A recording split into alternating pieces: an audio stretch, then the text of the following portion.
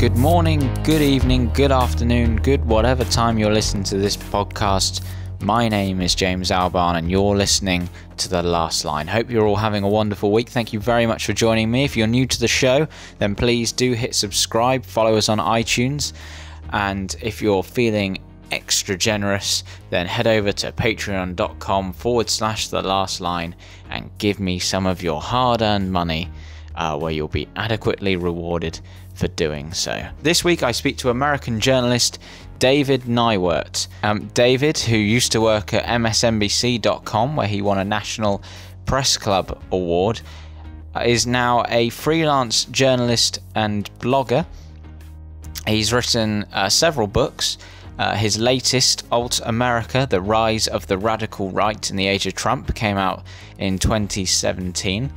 And he is a contributing writer for the Southern Poverty Law Center's blog, Hatewatch, which is fairly self-explanatory in its title, really. It's watching out for far-right hate groups and reporting on them. I spoke to David around a month ago, where we discussed all things from the radical right to conspiracy theorists, which is what David's latest project is about. But first, we talked about Alex Jones and the recent news that he had been blocked from Spotify, iTunes, and YouTube.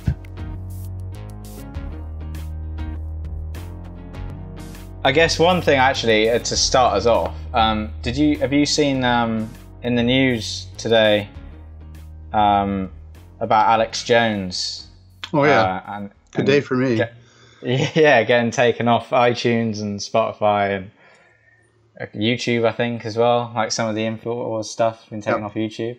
I guess I kind of wanted to get your take on that because that's kind of timely, considering I'm talking to you.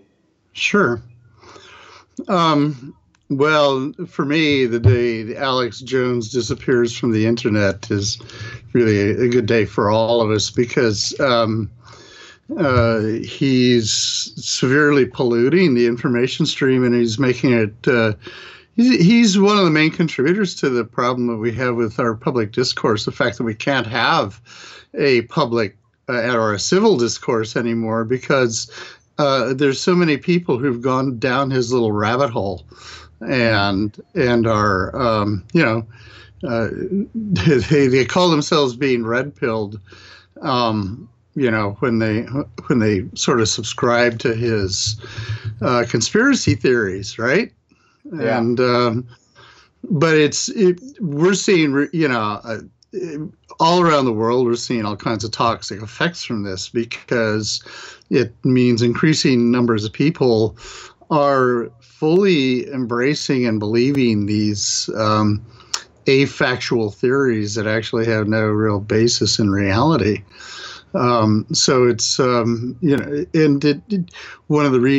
this has multiple problems. Of course, it's a problem for democracy because we can't have a civil discourse, a normal discourse based on facts and logic and reason, where we can have a back and forth and kind of reach a democratic conclusion. And it's also a problem within families and friends, people who go down this rabbit hole. They're frequently very paranoid and fearful.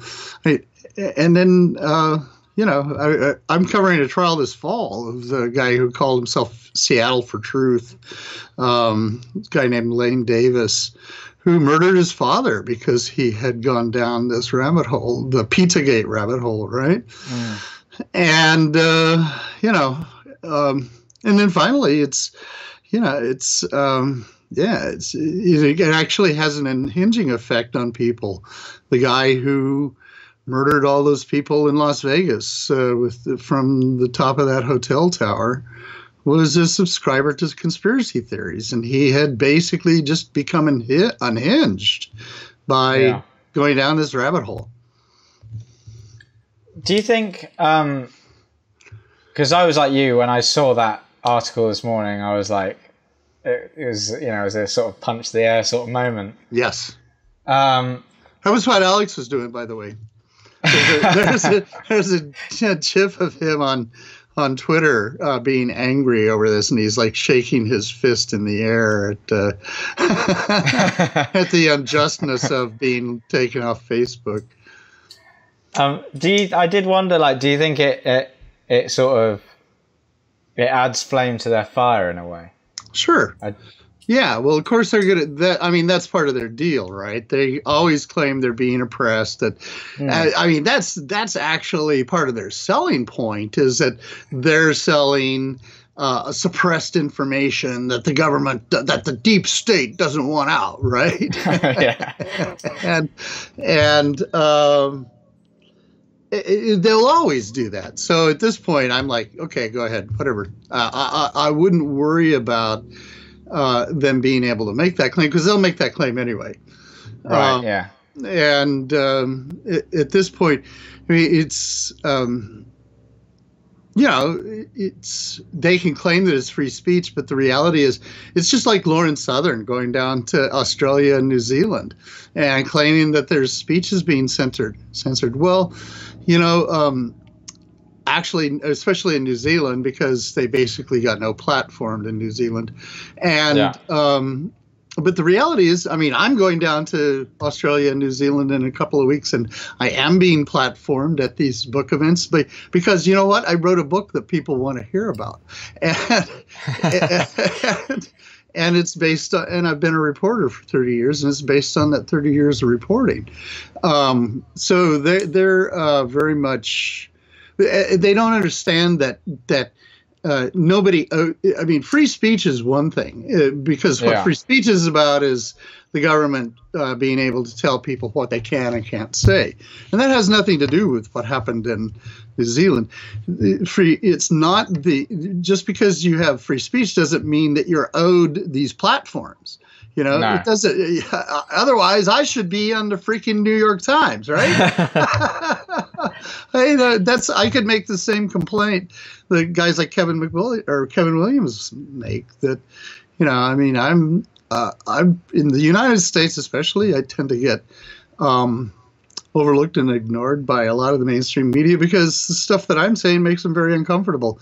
And you know what? I don't complain that it's that I'm losing my free speech, because I understand how the media system works. It's nobody owes you a platform. Nobody owes, especially if nobody in the media, you're not owed a spot in that magazine or in that newspaper. You actually have to earn that right by writing something that people want to read. And it's their choice at the end of the day. It's not. Yeah. It's it's corporate.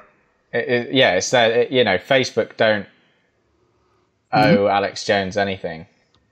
Facebook and Twitter. If anything, Alex Jones probably owes Facebook something for building his fan base for him in a way. Well, actually, that's very true. But of course, the sad reality is one of the reasons that YouTube's been very reluctant to do anything about this is that they, in fact, have profited a great deal from the kind of traffic that Alex Jones generates.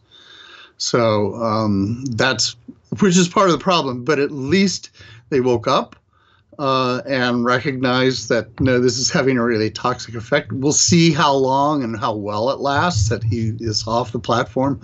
But Lord knows, I mean, when I'm working on a project this fall. My next book actually is going to be an attempt to tackle the plague of conspiracy theories that we're undergoing.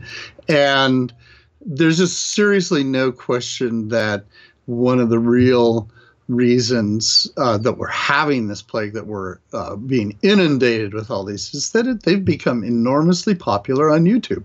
And YouTube is one of the main ways that young people are gaining their news and information. People aren't reading as much anymore, so guys like me aren't as popular.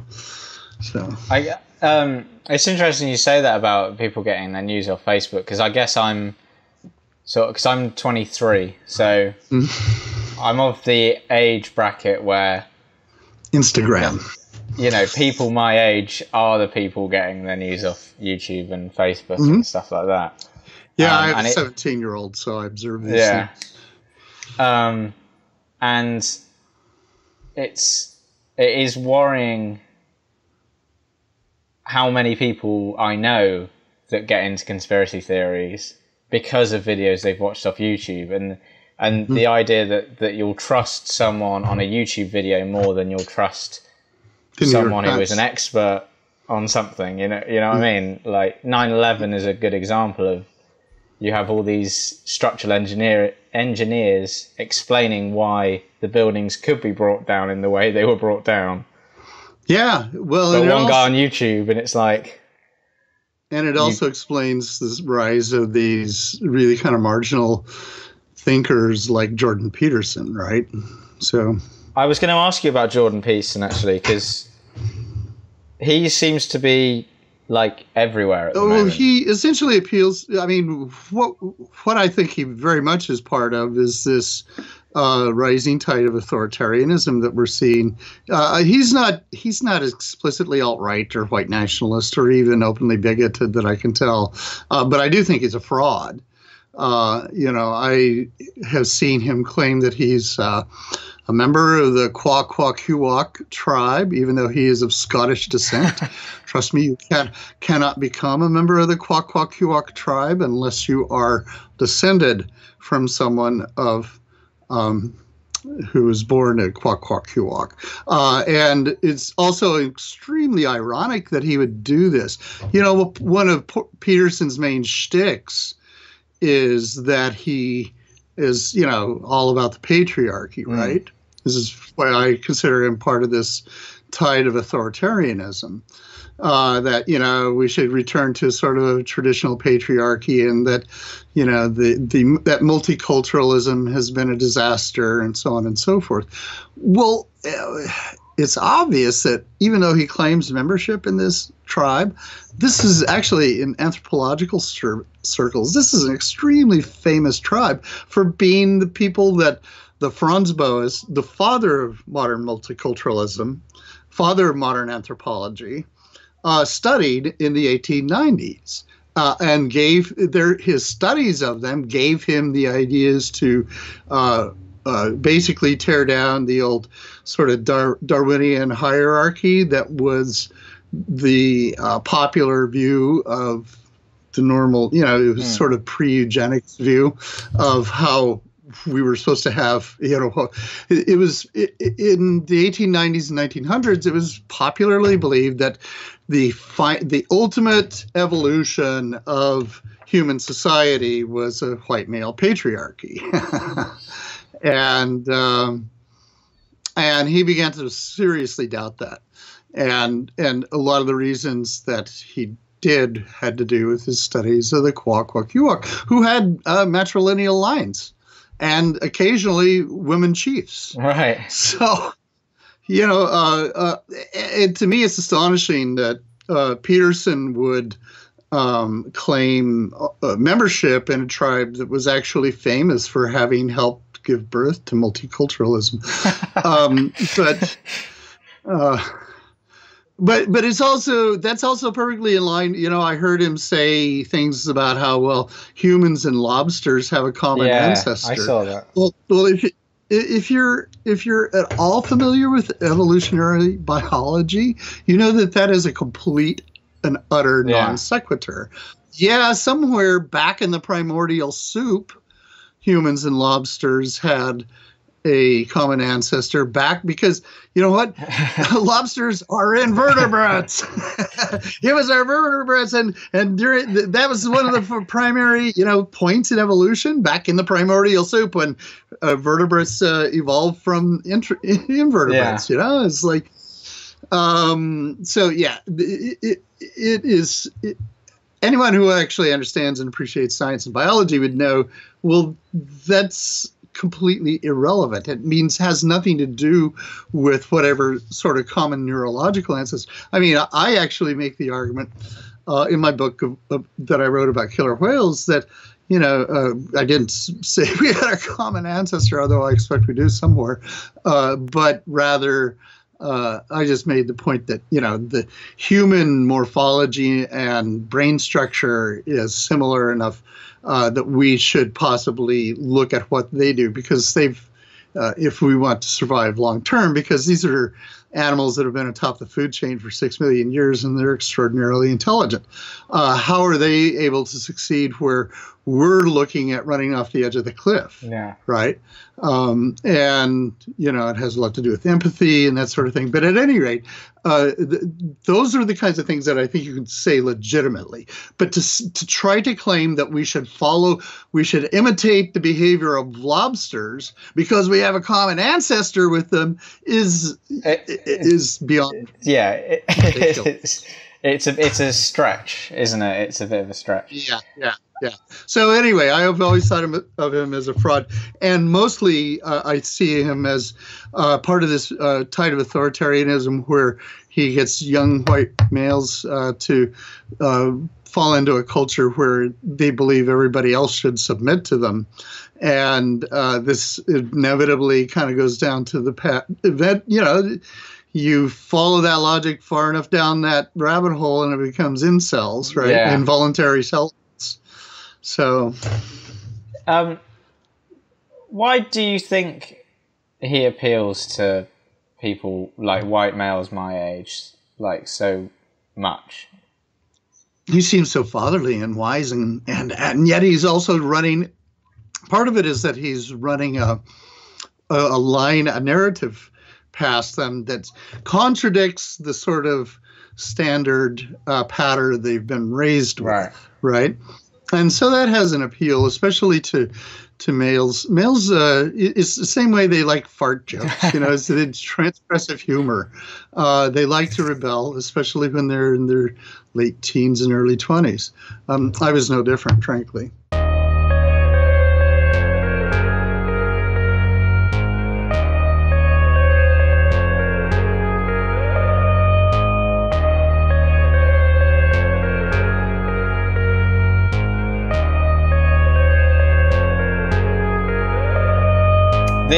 This may be a very short answer from you, because I'm imagining I know what you're going to say. But are there any conspiracies that you do, conspiracy theories that haven't yet been proved necessarily? Like, obviously, there are, like Watergate to an extent was a conspiracy. But any that you believe in? Yeah. Well, no, here it's actually really simple manner to, and this is part of my project that I'm going to try. Mostly I want to help give people the tools for understanding and coping with conspiracies or conspiracy theories. There are real conspiracies in history, always have been, but it's actually very easy to distinguish them from the fantasies that are conspiracy theories. The first is, and mainly, that there are three basic criteria that distinguish them. It has to do with the limitations of real world conspiracies. Real world conspiracies, the ones that are actually very real, are very limited in time. They're very limited in scope, and they're limited in the numbers of actors, numbers of participants. Any conspiracy theory that falls outside those boundaries is probably about 99% certain to be ridiculous or of dubious value. Right. But if it falls within those criteria, then it's always entirely indeed possible. But, just like the protocols of the Seven Elders of Zion, probably the hoariest of the current lot of conspiracy theories, or the one that preceded that, the Illuminati conspiracy theory, which was actually generated, by royalists, people, and monarchists, people who the old Illuminati conspiracy theory was actually a sort of propaganda effort against the Enlightenment. Oh, really? I don't know if you knew that. Yeah, it's got quite a history. Yeah, and it was concocted by monarchists who wanted people to remain loyal to the king and wanted to stop this frightening democracy trend that they were seeing. Oh, that's interesting. Yeah, so it has roots. Conspiracism has roots in really probably the worst of our politics, and in the 20th century, the oldest and probably most pernicious of them all was the anti-Semitic conspiracy theories around the Protocols of the Seven Elders of Zion, which you see almost perfectly replicated in its architecture in the modern day cultural Marxism theory. That is, a secret cabal of nefarious Jews who sits around and comes up with ideas for means to destroy Western white civilization, right? That was what Protocols was about, and that's what cultural Marxism's about. So, and in all of these, it entails, in order for these conspiracies to actually work, you have to have hundreds, even thousands of participants. They're taking place over extremely long, over decades and generations. And they are, they basically want to rule the world, So that's pretty unlimited in scope, pretty unlimited in time, and pretty unlimited in the numbers of actors. So really, those three criteria really are how you can best distinguish. Okay, yeah, because that makes sense. Because actually, most as in an interesting way, I sort of knew those three things without knowing them, if you see what I mean. Like, they're three rules, they're three simple rules that make sense, because they're the arguments I always use when people come up with conspiracies about the moon landings or whatever. It's like, well, how many people do you think were involved in how many years have they kept this secret going back and forth to... So it makes sense when you boil it down to those three things. I actually stopped dating a girl because she said she believed in the moon landing conspiracy, and that was like, I can't anymore. I can't. Yeah, I can't go there. I can't. Yeah. What, Have fun. Yeah. A nice life. It's amazing how something like that changes your view on someone. Well, sure, but what you realize is that they're vulnerable to really toxic thinking, and they can drag you down with them. So, if you're not willing to, if you'd gotten to the point in the relationship where she meant a lot to you, and then you discovered this, can be worth the effort to try to pull them out of the rabbit hole. But a lot of times you get sucked down it yourself. Yeah. So. Yeah, I mean, I don't want to, it wasn't the sole reason, and it was quite early on, but it was definitely a factor. It was like, it made you think. Yes. Do you know much about Tommy Robinson? I don't know if he's really a figure that sort of translates over to the States or not, but... Yeah, Tommy's a classic case of what he actually is a classic case of is this very cynical manipulation of free speech rights that we're seeing from the right.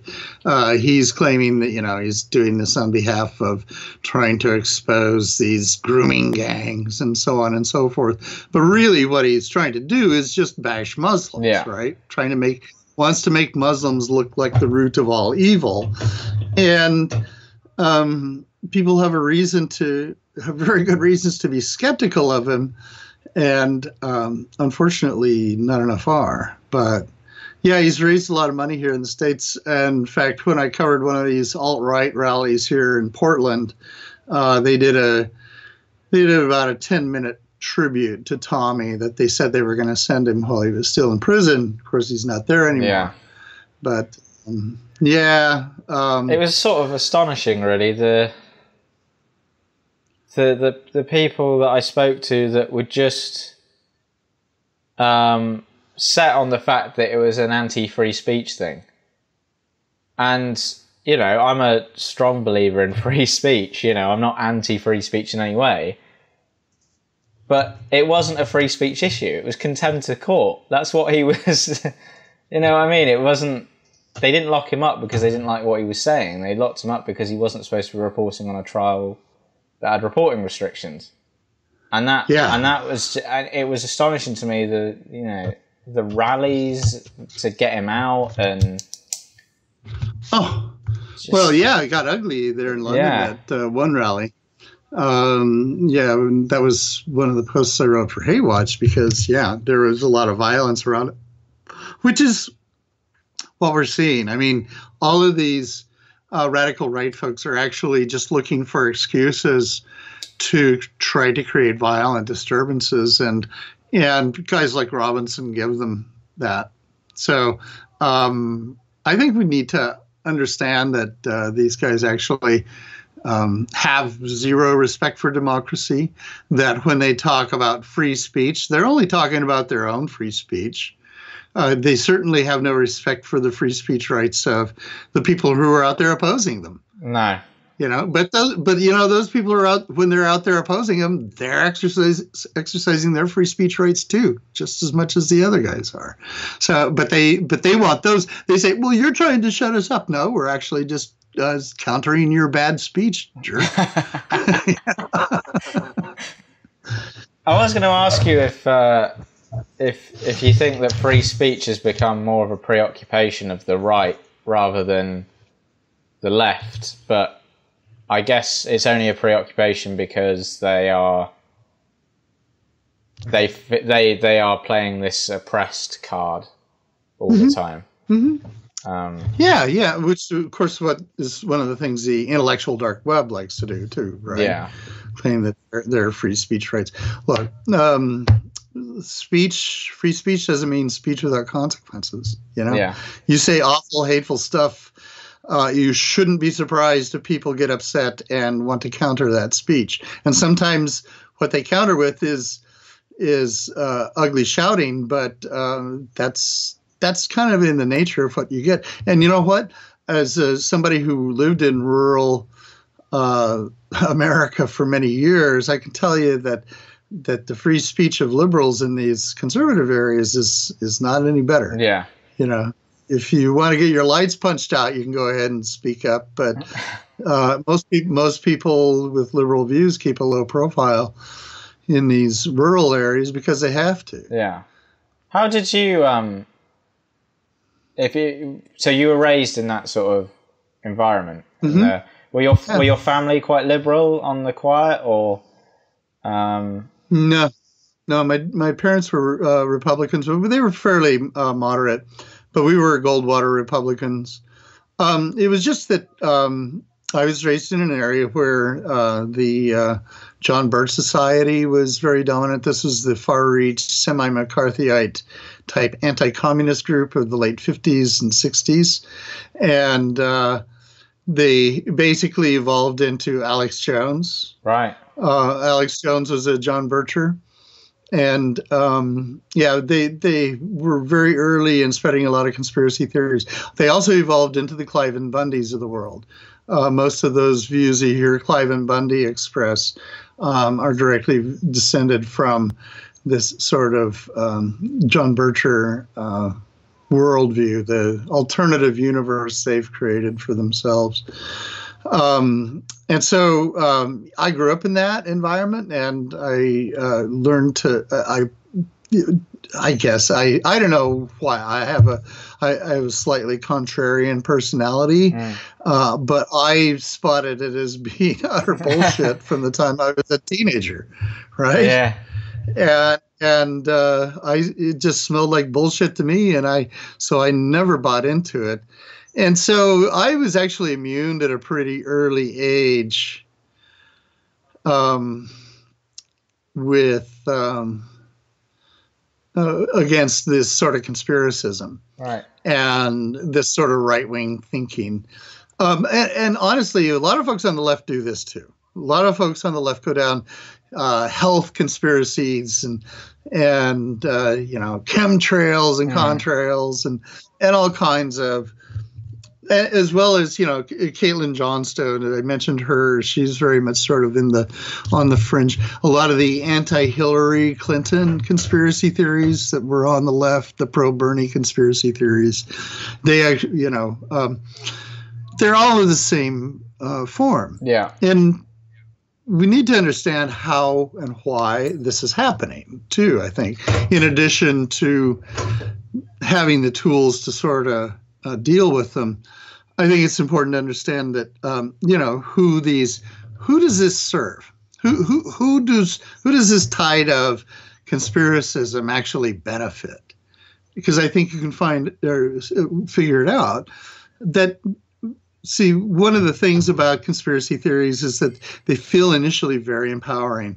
Like you've got secret information that nobody else has, right? Sure, yeah. And so you're also not just smarter, but a step ahead of everybody else. And so it feels initially very empowering. Yeah, they're very easy to, but the overall to grab you. They're kind of, they're exciting. Oh, aren't that'd be kind of interesting. Yeah, if that was really true, and then I would know something my friends don't. Yeah. Right? But unfortunately, the overall narrative arc of conspiracy theories is actually profoundly disempowering, because once you go down that rabbit hole, the universe into which you are plunged is one in which ordinary people have no power. They're up against forces so dark and nefarious and so deeply entrenched that they really have no chance. And guess what? The tools that we all believe that we have to fight back against these things, namely democracy and our vote, the little political power that we do have, is rendered moot, is null and void in this universe. So the eventual endpoint of the narrative arc of conspiracism is, it's as you travel along, and eventually you wind up, living in a survivalist cabin in Montana, cut off from everybody else, and terribly disempowered as a result, because the only power we actually do have in this society is our votes, is our democratic institutions. Those are the power that we actually have. And if we throw away our democratic institutions, then we've severed ourselves and we've weakened those institutions at the same time. Well, guess who that benefits? It benefits the people who find democracy incredibly inconvenient. That is, the wealthy, entrenched powers of the world. And I'm not saying that it's an actual conspiracy, but there actually is. I mean, what conspiracy theories do is they distract us from the very real and very ongoing and just plain right in front of our face things that we know, part of the system that we know goes on every day in the world, and that is the cooperative effort by entrenched power and entrenched wealth to maintain their status quo, to maintain their wealth and power, as well as to, in fact, enhance it and increase it at the expense of everyone else, right? This is what we know goes on every single day. And conspiracy theories basically distract us away from even thinking about that reality, because instead because those are that sort of behavior is actually why we have so many social problems, I think. It has a lot to do with why we have bad information in the media. I think it has a lot to do with why we have a lack of social cohesion. And, as a result, I think we wind up democracy weakened. And this is, the one thing that we can do to fight back against the sort of rise of oligarchical powers in the world is to join our arms together and use our democratic institutions to vote and to, pass laws that will rein them in and tax them and do the things we need to do to provide for ourselves and make for a decent society. And these are the things that all of these wealthy people just want to take away from us, and they're very open about it. There's no disguising it. And this isn't a conspiracy theory. This is what we know goes on in the world. Right? Yeah. So ultimately, one of the things about conspiracy theories is like all forms of pollution of the information stream, which includes, like Donald Trump's tweets and the claims of fake news. These are actually deliberate attempts to create chaos in the information stream and elsewhere. And the point of doing so is to increase authoritarianism. Now, when most people think of authoritarianism, they think of the leader at the top, in this case, Donald Trump, or in Russia's case, Putin. But the reality is that the real story of authoritarianism is the army of authoritarian followers that they create, because they're actually very different personality types and think different ways and have different end goals. But there's been numerous studies done over the years that have shown that, roughly 20 to 30% of the American populace is naturally right-wing authoritarian and personality types. And what happens is when you have chaos and in the information stream, it creates fear and uncertainty. When there's fear and uncertainty in the body politic, authoritarianism is a very quick resort and a very common resort psychologically for people to turn to. Authoritarianism works off of, among the followers, it's built around really three behavioral and attitudinal clusters. The first is authoritarian submission, which is this idea that in order to have a safe and civil and sane society, secure society, everyone must submit to the rule of the authoritarian leader. All right. The second is authoritarian aggression, which is aggression weighed against anyone who fails to appropriately submit to the rule of the authoritarian leader. And then the third is conventionalism, this belief that they represent the real national mainstream, the real America in our case, or in your case, the real Britain, the real England, right? And I'm sure you hear that a lot. Yeah. That's what Tommy Robinson's about, right? Yeah, it's just what he's all about. That's what the English Defence League were about. Yep. It's what Britain First are about, who Trump tweeted about that time, retweeted that time. Right. And those three clusters will create a whole string of other traits, including, an aptitude to assuming or believing in conspiracy theories, compartmentalized thinking, which includes the ability to believe two completely contradictory things at the same time, and engage in acts of what appear to the rest of us to be really naked hypocrisy, but to them is rationalized in their mind because of the compartmentalization in their thinking. It also includes an openness to bigotry and bigoted racial attitudes.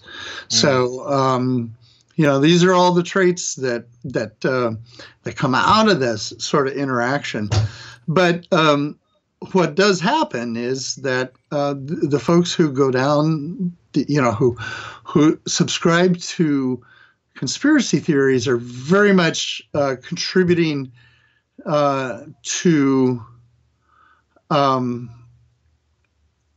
they're very much contributing to this chaos and contributing to this fear and contributing to this authoritarianism. And ultimately, I think it's really toxic for all of us. I would ask, I know you're asked this, I think, in every interview that I hear you hear you do, which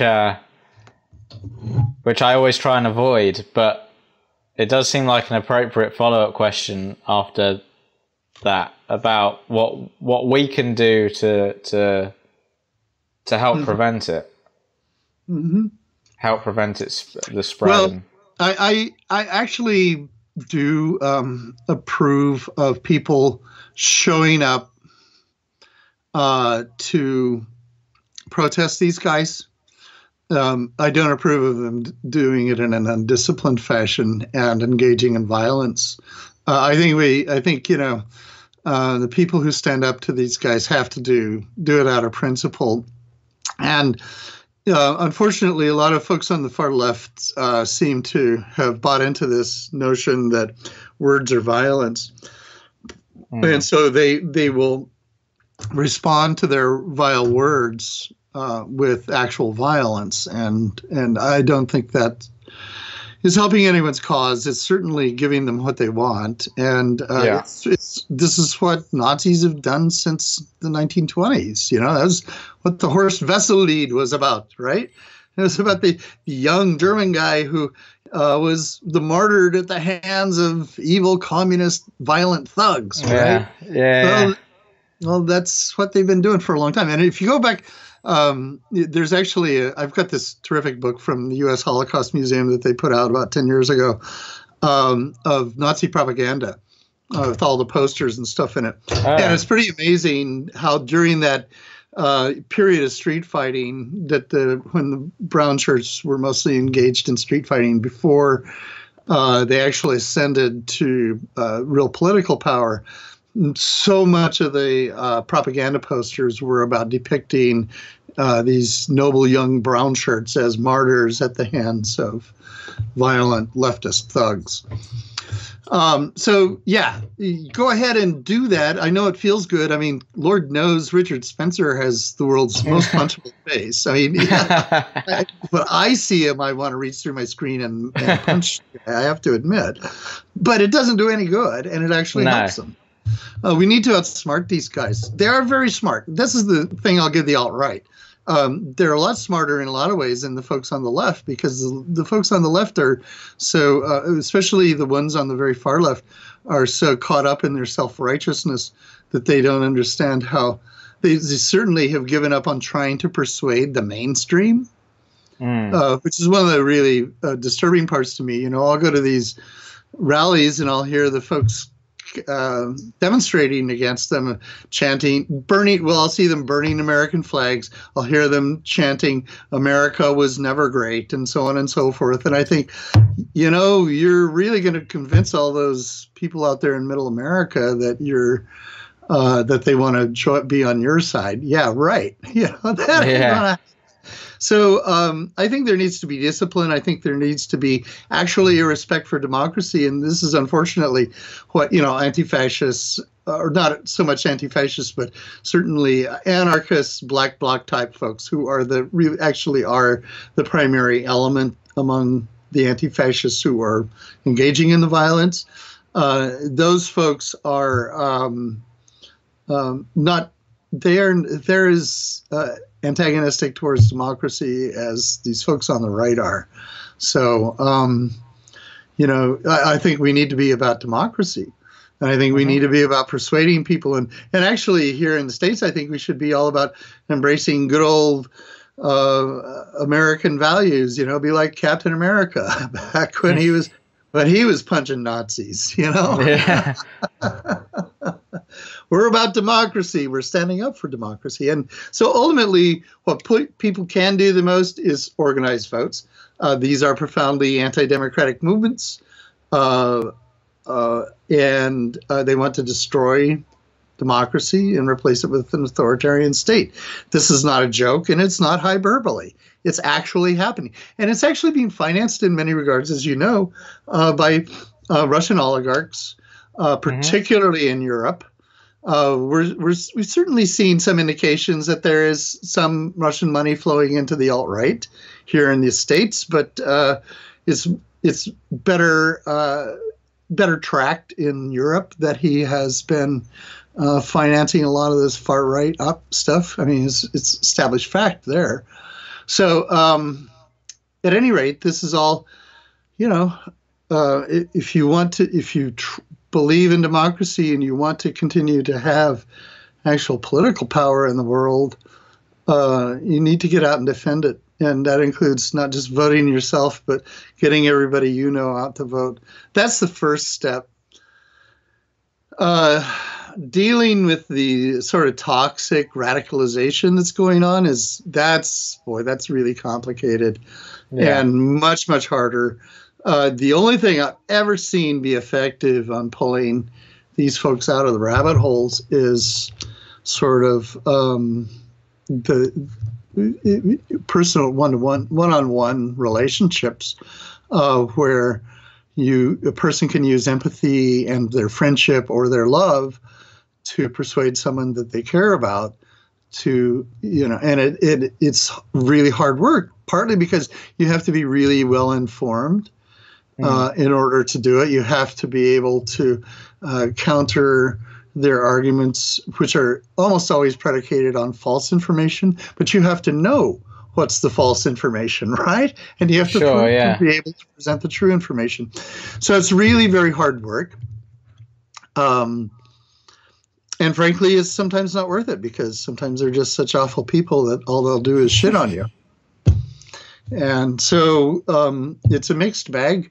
I don't really have any big meta answers except to get Alex Jones off the internet. That's going to do more to actually undermine the spread of conspiracism than anything that we could do organizedly or in any kind of organized fashion or any kind of mass politics fashion.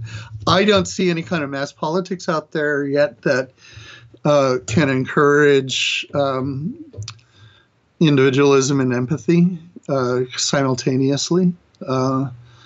Libertarians love to promote individualism, but they're never about empathy, and they clearly don't care whether people live or die. So at least that's, to me, the sort of one of the main outcomes of libertarianism. If I read Ayn Rand,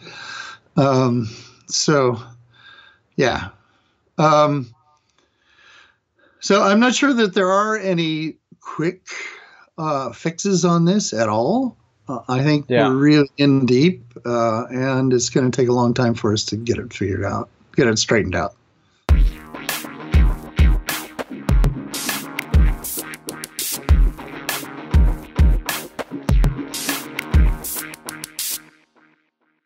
Look, one of the most venerable parts of the conspiracist world for us has always been the people who engage in health-related conspiracy theories, because one of the oldest conspiracy theories is that the FDA is part of a larger plot by the medical community, the AMA and others, who are actually secretly conspiring to make us sick because they make more money when we get sick.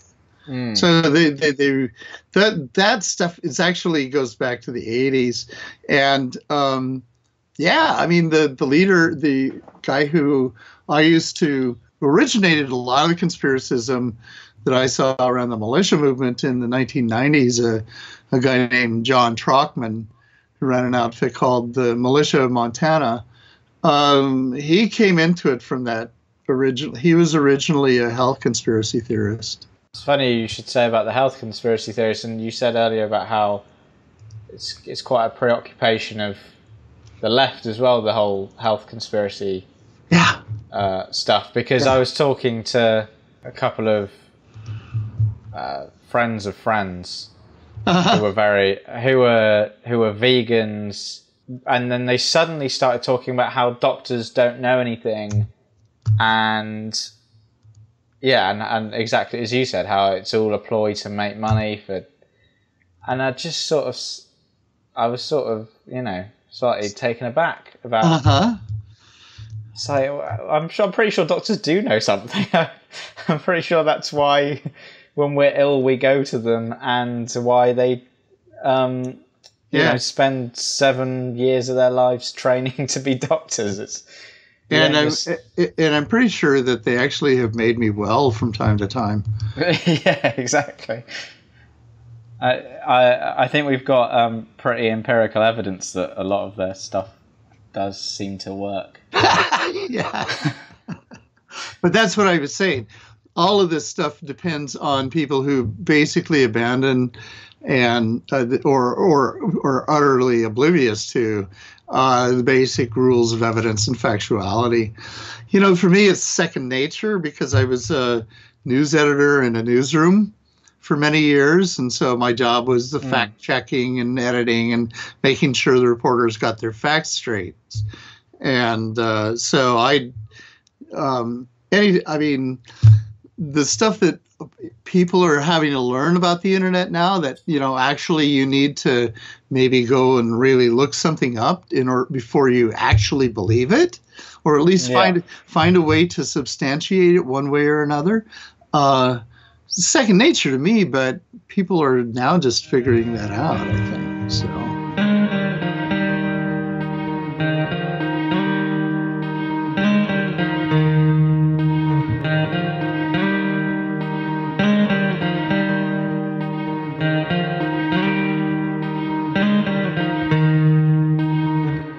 It is interesting to me how, my book has sold very well. Alt America has sold very well in Europe. Yeah. I've gotten a fair amount of press there. I've had real trouble getting press in the U.S. because editors are afraid to sort of tackle. I mean, I put the relationship between Trump and the radical right in the headline or in the title. And I think that makes a lot of people in the press uncomfortable, not because they can't see that connection, but they believe that right-wingers will descend on them en masse if they... Right. And, you know, that's actually a legitimate fear. So, yeah, I'm going down to Australia and New Zealand here in a couple of weeks and doing a 4-city tour, and very much looking forward to that because I love down under. I did have a great time in Europe this spring. I was in London for about a week. Had a review, or had a couple of events there at London Review Bookshop, and mostly I just love London because it's a cool city. Yeah. It's a lot of fun to walk around. I was an English lit major, so walking into Westminster Abbey is like the chapel. Universe, you know, there's my universe right there. You know. Yeah. Charles Dickens and Geoffrey Chaucer and everybody else. So yeah, So I enjoy doing. Anyway, I just enjoy London quite a bit. Plus, I was a huge punk and glam fan back when I was young. So I like going to see the David Bowie sites, and I like going to see the spots where the Sex Pistols used to play, you know. Oh, yeah. Cool. So, yeah. Nice. So anyway, it's, but, you know, what's happening in England and in the UK generally, and as well as, I mean, all of Europe is very much, it's very parallel to what we're having to deal with. And obviously in places such as Austria, Italy, and Hungary, the desire to preserve and the belief in democracy has been severely eroded. I just hope that the rest of Europe doesn't go down that path. Yeah. So yeah, it's a bit trouble. It's kind of troubling to be to see Britain going the way it is at the moment. Well, there's always New Zealand. That's true. That's true. It's a bit far away, but I could. Yeah, I love it there. It's a beautiful country. I need to. I need to go. I need to go one day. Yeah. Yeah. Because there's a lot of my favourite comedians and stuff are from New Zealand. So. Oh, like Jermaine. Yeah, and like Rhys Darby, and I saw Flight of the Conchords actually a few weeks ago at the O2 in London. They were really good. Oh, you saw Rhys? I saw Jermaine and Brett Flight of the Conchords. Oh, okay. Yeah. Oh, okay. Doing a gig, so they were really good. Yeah, well, and you know, we're very happy for Taika because he had the big hit with the Thor movie. Yeah. Have you seen Hunt for the Wilder People? No, I've only seen What We Do in the Shadows and Boy. Hunt for the Wilder People is the film he did before the Thor film. Uh-huh. And it's I generally stay away from recommending films because, you know, it's always a difficult one. Mm-hmm. But that is just such a beautiful. It's funny. And if you like Taika Waititi, quite a bit. You'll love Hunt for the Wilder People. It's great. It's really good. Okay, cool. So I'll check it out. Recommend that.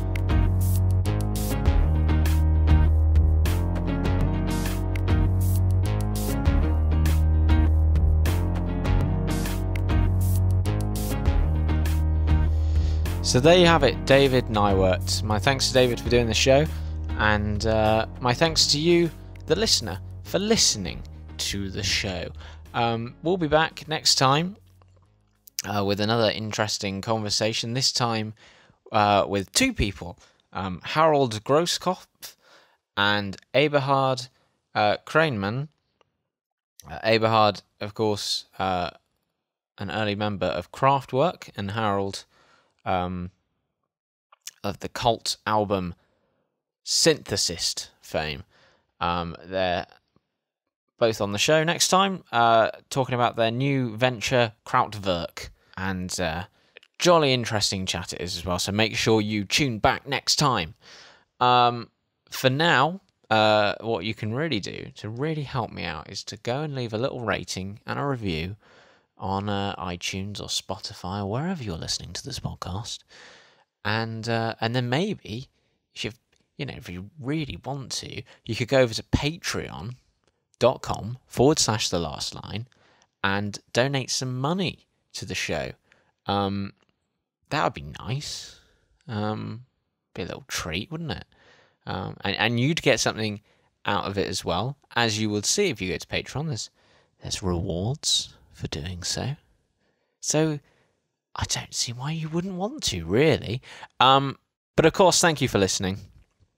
It's much appreciated. You do wonder if you're just talking to yourself sometimes. It's a dark thought to have.